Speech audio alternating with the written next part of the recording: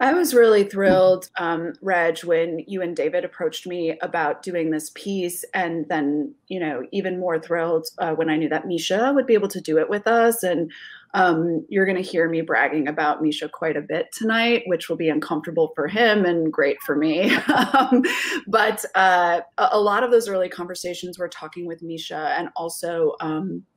interestingly enough, our sound designer on also the original production, and they are also friends, Stowe Nelson,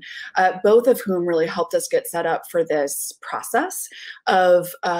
sending mics and equipment to actors' homes and getting each of those spaces set up to be able to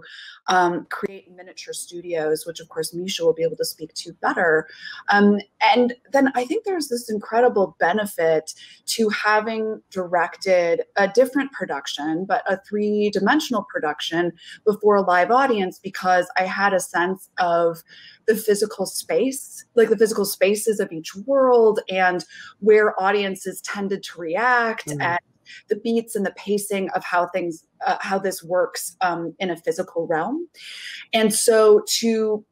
have that fleshed out in my mind's eye and then approach an audio production was very helpful. And then Misha, to again his endless credit, and these incredible actors were able to inhabit those spaces through their own imaginations and create that vividness for us. Although now it's through our ears. So that's how we approached it, with a lot of specificity and imagination on our part that I believe does and will translate through headphones to those who are listening.